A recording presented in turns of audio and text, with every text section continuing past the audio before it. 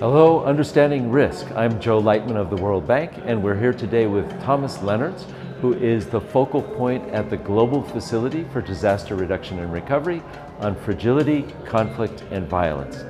Thomas, tell me, why do we need to bother about this nexus between disasters, fragility, and conflict? This is very important because 58% of all deaths related to disasters actually occur in fragile and conflict-affected countries. And yet, although this is the case, most money is still spent on humanitarian assistance and hardly on disaster risk reduction or disaster risk management. For example, for every $100 that is spent on humanitarian assistance in those countries, only $1.30 is actually spent on disaster risk management. So that is something that we have to work on.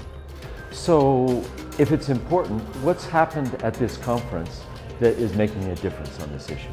Well, this conference was a great opportunity to gather people that are actually concerned about this and to kind of create a global community of practice with organizations, different multilateral organizations, bilateral organizations, getting the donors on board, and then actually create a community of practice that can exchange experiences, learn from each other, and then also put the resources in place so that we can actually act on this problem.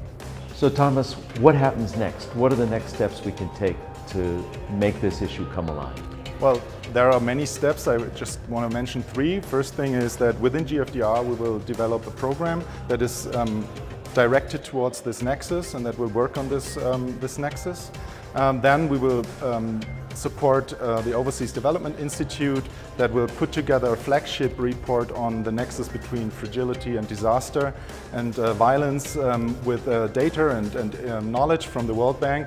And then we will try to support them and also in collaboration with other actors like UNHCR to lift this topic on the political agenda and have it high on the agenda of the next global platform which will take place in 2019 in Geneva.